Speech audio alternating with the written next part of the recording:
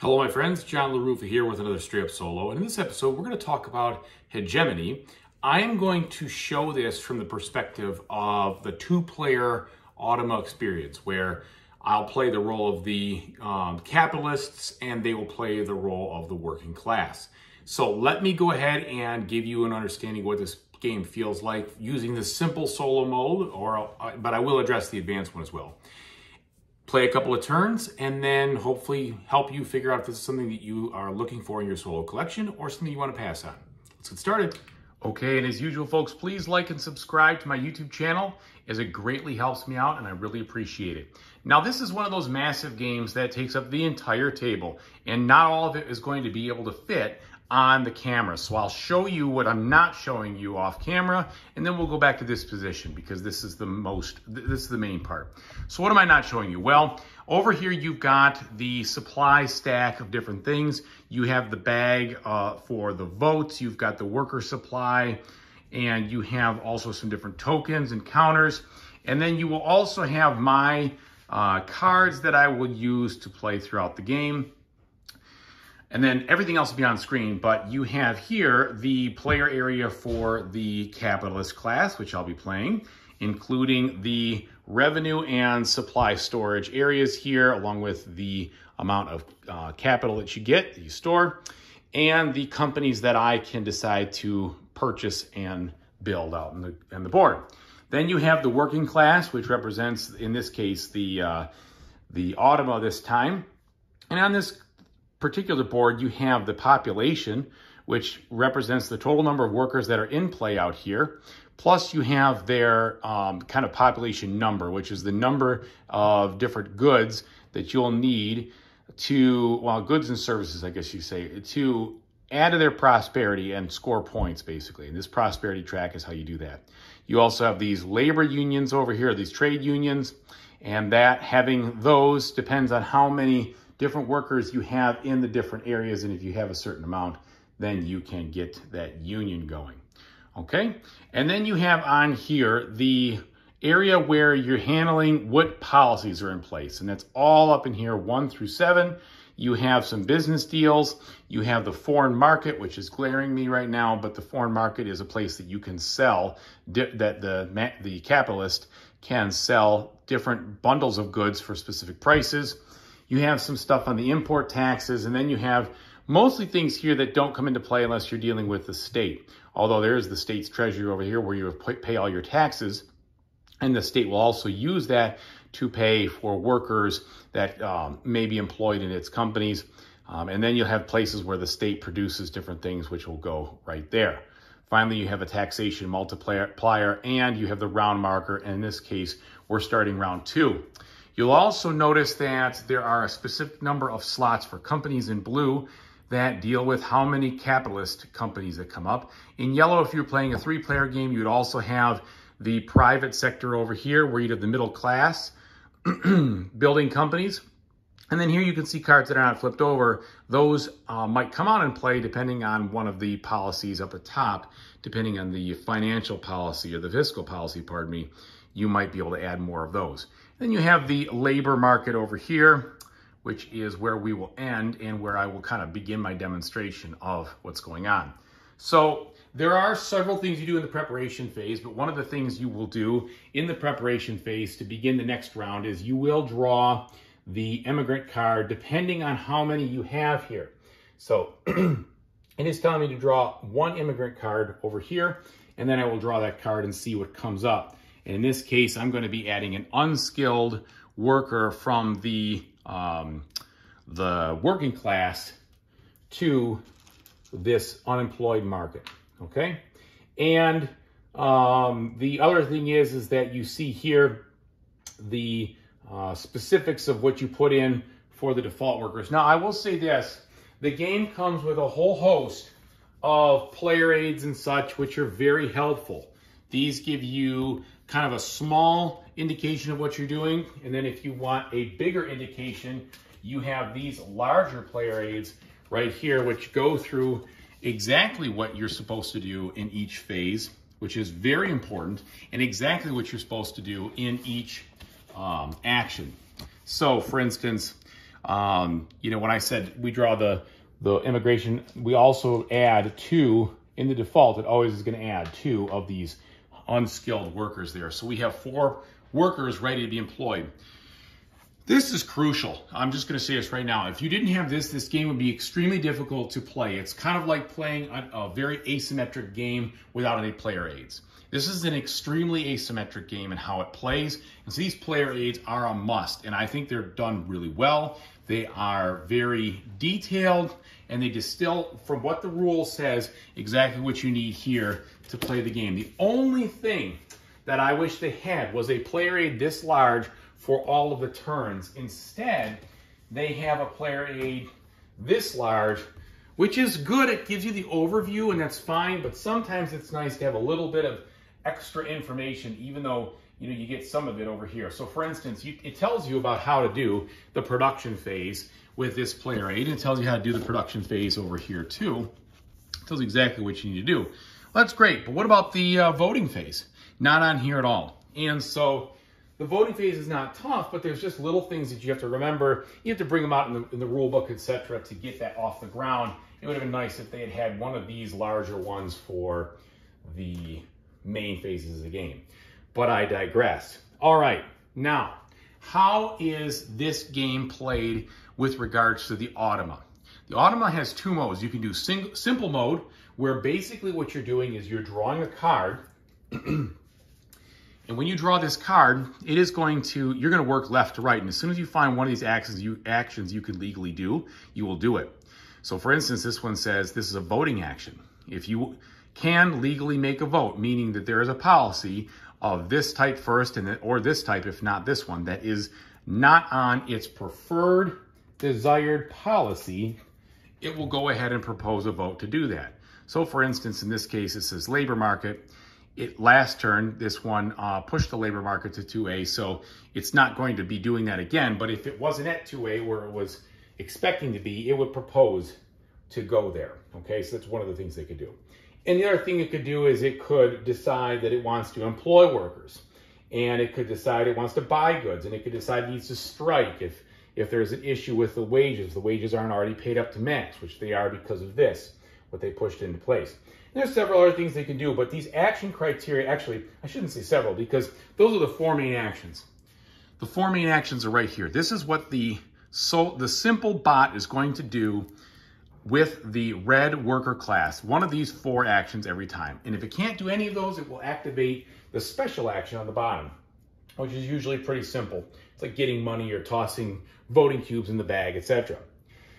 And that was very similar when the roles were reversed and I played against the capitalist class when I was the working class, and the capitalist class was handled by the Automa. Same thing, 4 different types of actions, and then you figured out what it was going to do. Now they do give you, in this case, some very nice specific criteria cards so that you can understand exactly what you want, how you do things. So here's your criteria for assigning workers. Sorry about the focus. Come on, camera. There we go. So it tells you exactly what to do. To choose where you want to assign workers. When there are multiple options, use the following conditions, and then it goes down. That's very helpful. And so these things make the Automa in the simple form very easy to do. Now, there is one problem with the Automa in the simple form. It can be relatively foolish, okay? So I noticed that in my first game, not this game, but my first game, that the Automa in the simple form, when playing the capitalist, extremely extended itself by building way too many companies, because building the companies came first on that card again and again and again. And then when it came time to pay wages, it had to take a bunch of loans to deal with that. And those loans ultimately crushed it later on, and I beat it with ease as the working class. That would have not happened if I'd used the advanced mode. The way the advanced mode works is that you will go through on every turn a series of checks. And these checks will assign priorities to taking a specific type of action based on the game state. And I'm going to tell you right now, I'm never going to learn this, because it will take so long to do these checks every turn that it will probably double, if not triple, the length of the game. Even though the bot would make stupid choices, I would rather house rule some of those things, that if it was to do an action again and again and then again, at this point, I'd say, you know what, that's a dumb choice. It would never do that based on the criteria. Let's move to the second one. I think that's easier than trying to figure out which of these areas is going to be more preferred based on the game state.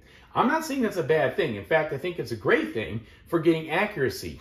But it really makes it clear in this game and in the rules, you need to really understand the simple mode before you go into something like that with the advanced mode. And I totally agree. And I also totally think that it's my impression because I refuse to try it, I'm sorry, because of the amount of work involved in all that, that would take an immense amount of time. And it definitely says it adds game length, and I would agree. Especially if you're playing with multiple automas, which you can. You can actually play as the state player and play with 3 different automas. I cannot imagine that being fun at all. I'm just going to say it right now. That sounds like the opposite of fun to me. So the simple mode is good in the fact that it has that, because if it didn't have that, we wouldn't even be making this video, because I probably wouldn't be going through it, and I would say this is not going to cut it. But the simple mode is very functional, does a decent job, and if you house rule it a little bit, it's just fine. So I mentioned that right away because that struck me almost immediately playing the game. Even with additional playthroughs, it was like, yeah, there's no way I want to even delve into that. Now, there are some times you need to do some condition checking, and that's specifically when do you decide to maybe use an influence cube when it's time to vote. But that I'll just leave. I'm not going to go into too much detail at this point right now. So how does this game actually play? How do the turns work? Well, the game turns are fixed in the fact that the red player will go before the blue, who will go before the yellow, who will go for the state, which is the gray. Okay, and that's the way the turn order always goes. And on the turn, I'll just show you a couple right now. Basically, there are 5 actions per round. You have 7 cards to deal with, okay, as the player right here. You will use 5 of those every round. You can play them similar to like a card-driven game, like from, many of the ones like Twilight Struggle or other things, where you can play a card that will allow you to do the event on the card, or you can play the card for the basic action. But unlike any of those games, and that's where the comparison stops, there is no like counteraction to the event. It's not like you're playing an event. You're just basically playing a card for a better version of some action. So you can do that, or you can just discard the card and do one of the basic actions, of which there are many, okay? So let me explain or go over some of the basic actions that you can do. As the capitalist player, you have access to all of these basic actions here, all right? And then you have free actions. You can take one of those at the end of each turn, all right? Or even at the beginning of the turn, I believe. But you can only take one free action at the beginning of the end. You can't take multiple. So you can propose a bill, which is how you will modify the policies out there, and then you will vote on those later. You can build a company where you basically pay the money the company costs, put it out there, and then you can take workers from the unemployment worker spot and assign them and lock them into that company working there for one term. You can sell a company where you just discard it, and then you basically push any of the workers off of there back to the unemployment, and you get the money back for it. You can sell to the foreign market, where you take the goods that you have and you specifically sell it to this card based on the lots over there. And let me show you what that is over here with an example card. So the way that selling to the foreign market works is that you can export these different lots. And I say that because you can't mix and match. You can do a 3 lot and that's it. I say you have to mix and match, I should say. You can't do multiple 3 technologies for 20 bucks. You can do 1 lot of 3 for 20. You can do 1 lot of 5 for 30. You can do 1 lot of, the 3 for 20 for the education and 1 for 7 for 50, etc. So you have to choose discrete amounts to sell at those, and you can't double dip. And you can only sell up to 8 lots of material if you have all that to the export. Okay, so that's one of the things that you can do. You can also buy from these business deals where you get these goods for this amount of money, and then you may or may not have to pay taxes on it, depending on the foreign trade agreement, also depending on whether you want to put them out here and only sell them to the foreign market later, or if you want to be able to sell them to the private market to basically the other player, you have to pay some import tariffs. Kind of complicated, I'm not going to lie, but you basically have to figure that out, and you have to use this table to figure out what your tariff is going to be. Okay? And then the other things you can do are you can make you could lobby, so you basically spend 30 bucks to get 3 influence, okay, from the influence supply from the government, but I don't think it may go to the Yeah, I think it goes. You actually pay it from the capital. You go there, you can buy those influence, which is important for the voting, because you can use those to break ties and to add extra votes. And then you can also toss additional cubes into the voting bag, okay? And the working class, so to sum up the theme of what the capitalists are trying to do, the capitalists are employing the working class, paying them wages in order to get the goods, and then hopefully selling the goods back to them to get revenue, because the more revenue you make, the more points you will score based on your total revenue that you're making, and then your total, well, based on the amount of capital you have left at the end of each round is how you figure out how much points you're going to make. The more capital, the more points. The worker class needs those goods to improve their population and improve what's going on. So, improve their prosperity, pardon me. So looking at what I just talked about over here, if you think about how this is supposed to work in these areas with regards to population, since we just added some more, I have 1, 2, 3, 4, 5, 6, 7, 8, 9, 10, 11, 12, 13, 14 population out there, which means now my population rating is 4, which means they need 4 of any of these goods that they can buy to basically increase their prosperity, score points, and make them better. They're also on the cusp of doing some other things. So for instance, if you have 4 or greater workers employed in a specific type of business, you can hire a skilled worker and put them in your trade union, and that will allow you to get additional influence and extra points during the scoring phase. So very asymmetric and also symbiotic, because you're making capital and selling it to them. They're buying capital. That's how they're scoring their points. And so the two rely on each other, okay?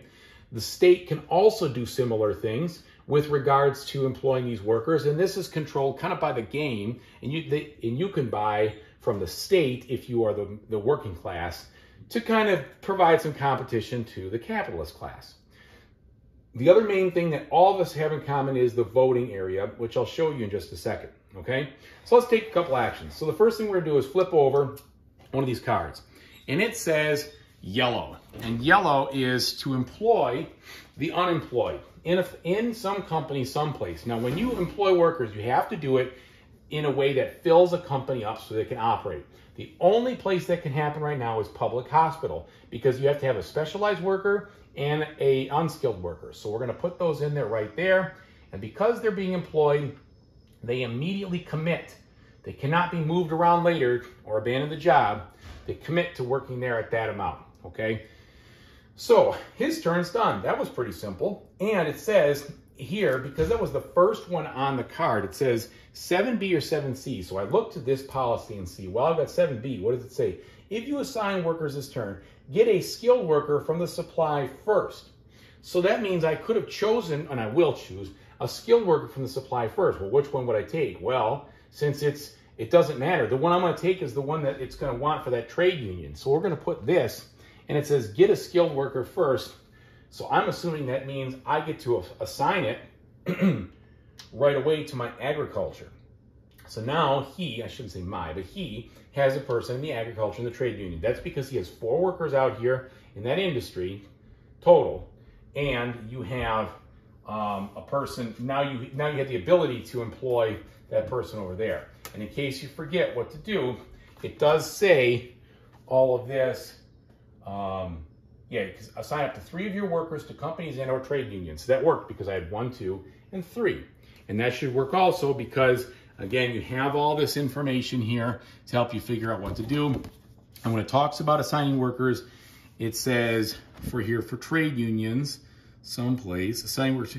Apart from this slot in the available companies on the board, you may also assign your skilled workers to a trade union found on your board. However, in the cases there is additional rule. You must have at least 4 other workers working in the company of that industry, okay, before you can do it. And we have that condition. So I'm just showing you all of the specifics here. So his turn's done. Let's see what I'm going to do. Well, I've got all sorts of different cards I could do. And the one that I have very little over here. I have a bunch of capital. I have a bunch of goods. The first thing I want to do is find a way to sell those goods in a way that's most advantageous. I've got enough revenue to pay for all these workers. Otherwise, I'm going to take a ton of loans. So let's see what I have. Well, I have, do I have anything that's going to help me with that? That has to do with revenue. Make a business deal. Nope. So since I'm really poor on cash right now, I'm not going to buy a private island. That's not going to happen. That's where I'd spend $50 and get 7 points. But I'm going to hold on to that. What I'm really not going to do is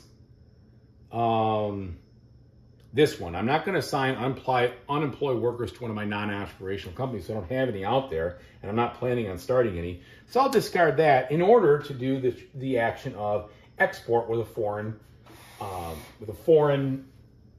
company or whatever, the foreign goods. So here I can sell 5 of these for $30, okay, which is pretty good. So that'd be 1 lot. I can sell 7 food. Well, I can't sell 7 because I don't have 7. I have 6. But I can sell 4 for, let's take this and change, as you see me doing there, for 45. I can sell 6 healthcare for 40. And I can sell 7 education for 50. So that helps me get a bunch of money to be sure that I'm in good shape. Plus, I still have some goods left over for him to buy in case he gets something he wants to buy from me, which could be the luxury. And I've jacked the price up on those. Okay, so that means I'll get 30, 75, 115, 165. So let me get 150, 65, 165, and all these then go away. I've sold to the foreign market. My turn is over. We flip again his card. He wants to vote. So he's going to propose some kind of bill. The labor market is perfect where he wants it. Taxation is also perfect for where he wants it. So he's not going to propose any bill. He's going to skip to the buying of goods. He is going to buy goods. His rule is he's got to buy all goods that will at least help him to upgrade. Well, he will be able to because he can buy 4 of these. And he's going to spend $40 to buy 4 goods or 4 of the luxury goods from me.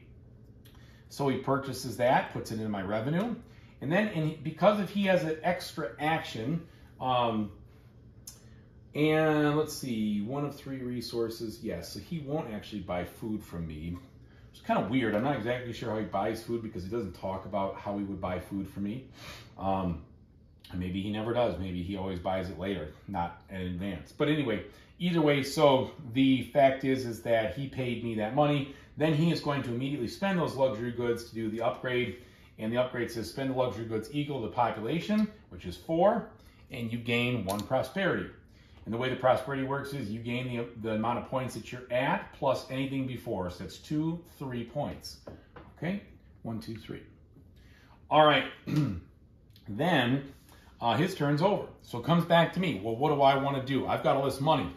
Do I want to pay? Do I want to buy the private island right now? Maybe. I changed my mind. I'm lagging behind. Let's go ahead. Let's spend the $70 or spend the $50 to buy the private island with this special card, and I get 7 points. So that was kind of nice. Kind of gets me back up to where I need to be, which is helpful. Back to him now. He is going to assign workers. Well, he doesn't have the ability to do that because he needs some trained, specialized workers to do it. So he's going to skip that. He goes to vote. In the vote, he says the first one he wants is welfare education. Well, that one's, he would like to see that at 5A, and that's all the way back here. So he is going to propose a vote. He's going to put that right there. His turn's over.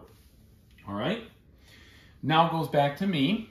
So I can make a business deal and then sell the food and or this to the foreign market right away. So what I would be doing there, this is the foreign partner card here, if 6B or 6C is in place, I'd be basically saying, okay, I'm going to go ahead and turn this $30 into 30 plus 20 is 50. So is it worth making $20 more in that regard? Or I could buy this for 7. This would be the better one. That's, well, it nets me 10 and nets me, so that would be 70, and then I would turn it into 110. So that nets me 40. Why don't I do that? So basically I'm going to execute this card, make a business deal, and I'll do exactly what they say. So I'll make the business deal. I'll spend the 70, and then I get the goods, and then I immediately convert them into this export market right here again. Out comes the difference, so that would be a difference of 40. And there we go. Back to him now. We're going to go ahead, and he wants to employ again. He can't employ. He wants to buy goods again. He does not have the money to buy goods. He'll then go to vote. So he'll try to vote on that welfare state health care, which he wants to be 4A. So you will put that out here. Well, shoot, if he votes everything, that's going to get me in trouble. So I better do some voting. I'm going to pay, I would like to see taxation go down and the labor market go down. So I'm actually going to use this, push political agenda. I'm going to pay $25 to push 2 votes to get kind of an extra turn on it. Normally you can only propose 1 per action. Well, I'm going to propose we go cheaper on the money and that we go lower on the taxes. All right.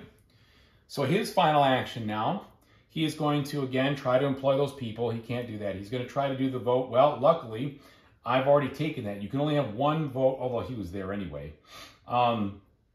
So he doesn't vote there. And then immigration, he's already where he wants. So he doesn't do that. So he tries to buy goods, can't do goods. So he goes to strike. Well, he can't strike either because he's getting maximum wages. So the last thing is special action. If able, give $20, I'm sorry, $20 to the capitalist and get 5 points. Well, he can't do that either. So if he can't do anything at all, he throws, if I remember correctly, he throws 3 votes into the bag, 3 of his cubes into the bag to influence votes. Pretty sure that's what he does. Okay. My last turn here.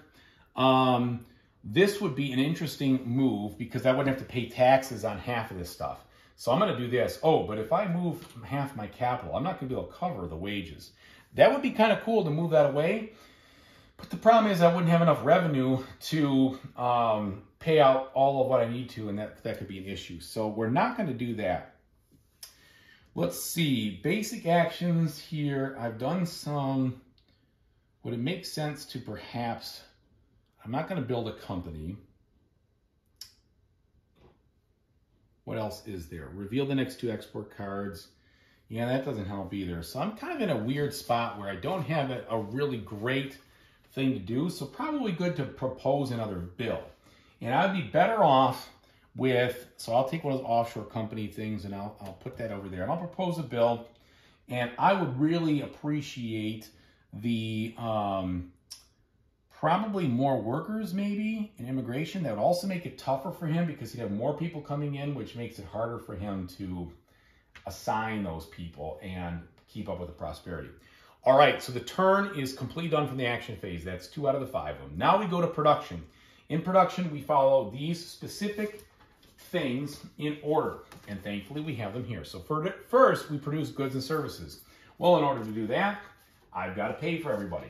So that's a lot of money here. So that's 30, 50, 80, 90, 105, 110, 130. Well, that's a lot of cash, like I said. So 130, here's the 100, and then I get 20 back. He gets 30. That's where he generates all his money, but then I generate all these goods, right?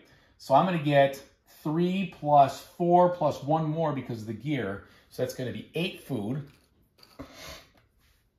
I'm going to go ahead and get 8 of these luxury goods. I'm going to go ahead and get, I'm going to get 6 education. I'm going to get 6 healthcare. Now, these guys pay him also, so they pay him 25 out of the tax kitty. And they produce 4 healthcare. Okay. Now that that's been done, the trade union will also, the trade union will actually generate him 1 of these goods and services. He'll generate them. I want to know if that comes in the scoring though. That's where you get the 2 points. But in the production phase, you get the influence right there. So you have 1 trade union, he will get 1 influence cube. Okay? After we've then produced, then we need to cover the needs. So he has to buy 4 food from me, at a rate of 15, so that is going to be 60 bucks. So here's his for food, and he owes me $60.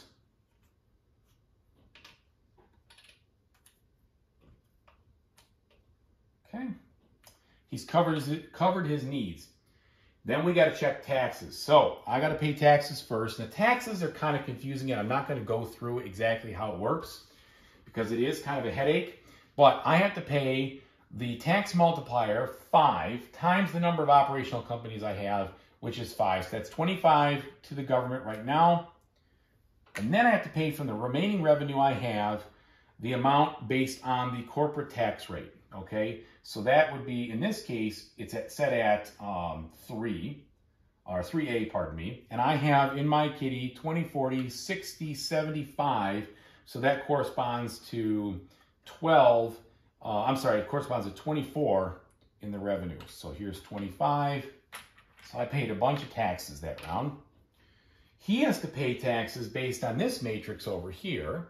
And it's set 2A and 3A, so 7 times the total population, which is 4. So he pays 28.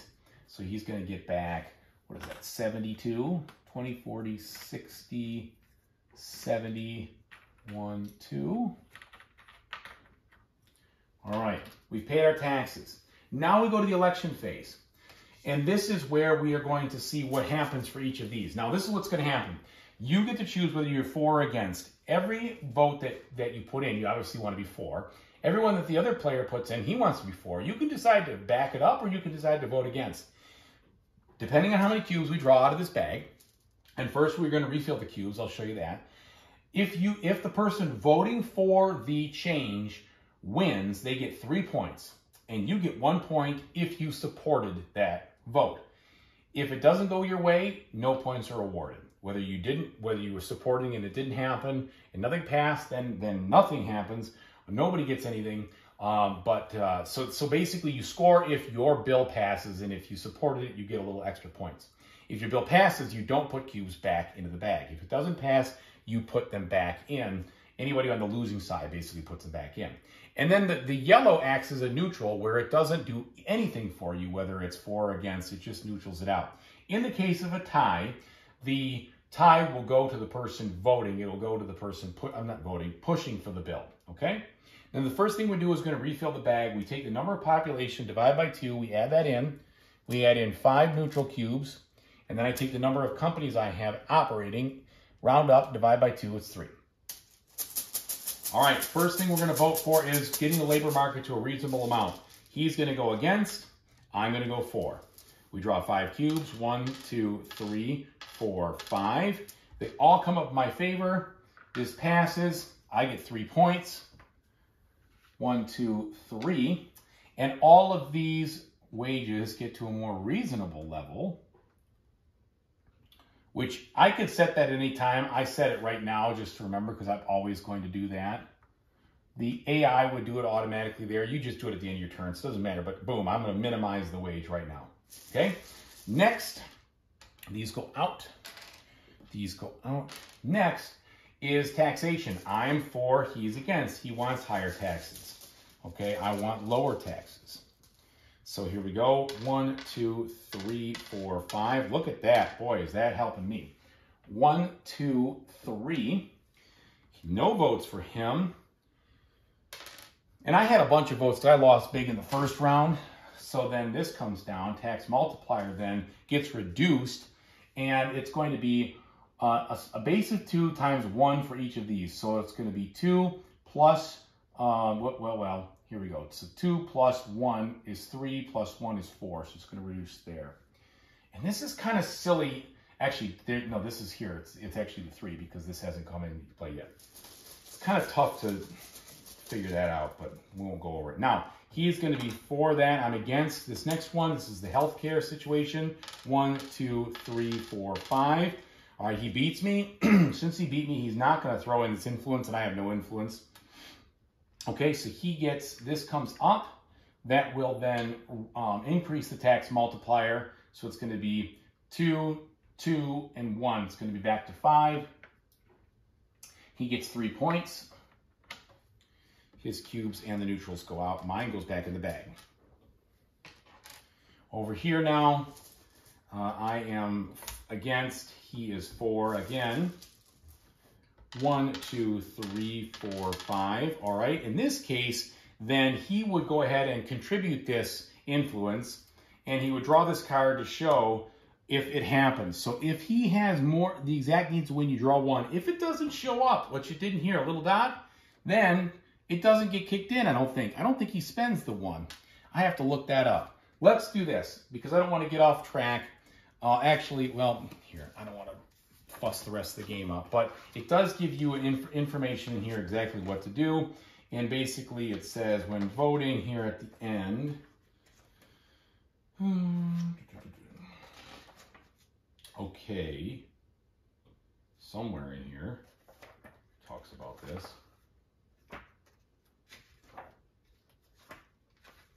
I'm just going to say it spent it. I don't remember where it is. It's someplace in here. Oh yeah, here we go. Draw X. So, or no, this is, in this situation is draw 1. Draw 1 to spend all. Draw the top card of the eye. If there is an influence symbol, the automa spends all of its influence, not just 1. Oh, they don't even have one that says draw 1. That's weird.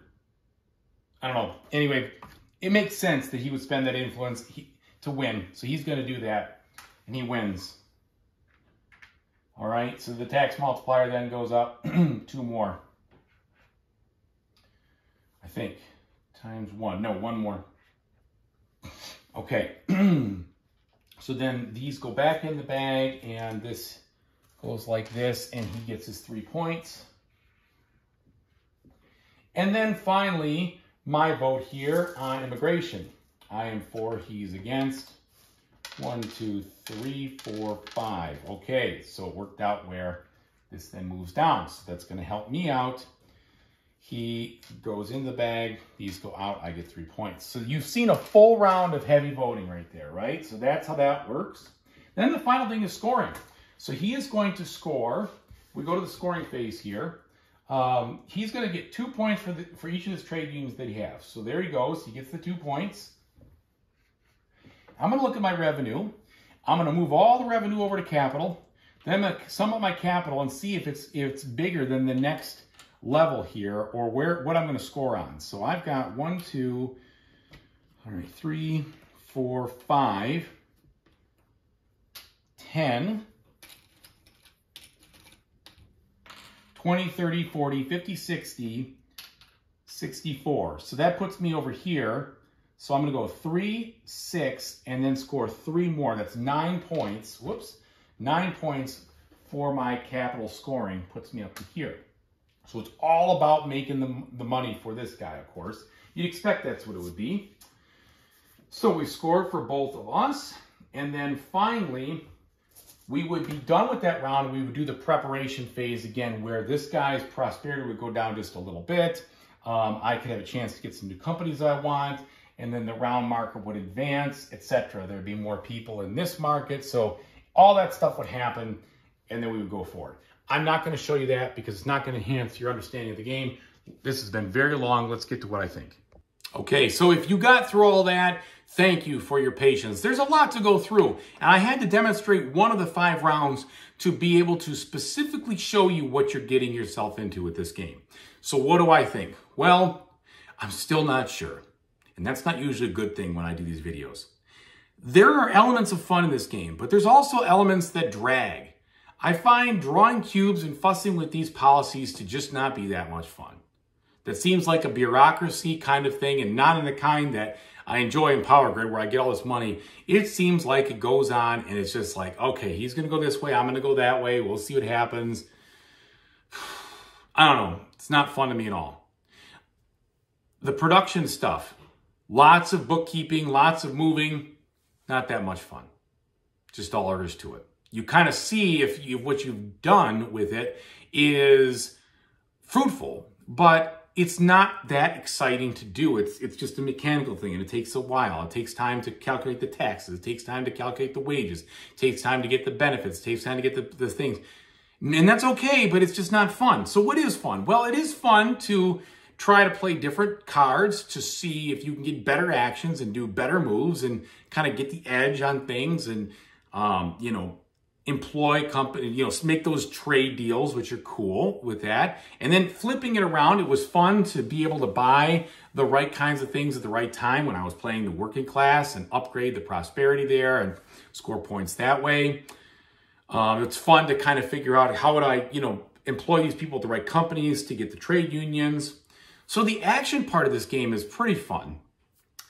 But I will also say this, because the roles are so highly asymmetric, what you're doing is somewhat fixed and maybe slightly obvious. I mean, I'm not sure about obvious, but you're going to do this for 5 turns, 5 rounds, right? And you're going to be trying to play the working class or the capitalist class, or the middle class, or if you're going to play against all 3 of the automas, the state, as best you can. Well, there's a specific way to do that, and there's a specific way to get to what you're trying to do, I think.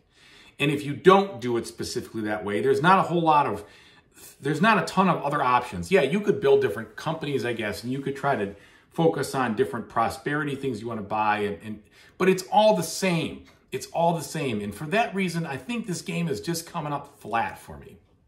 And one that, if you like the concept here, this does a great job of simulating that concept. And I actually do like the concept, but it's just not fun. It does not provide for me the enjoyment that a game should provide. It provides a lesson. It provides fulfillment, so to speak. And some of it can actually be fulfilling, I should say.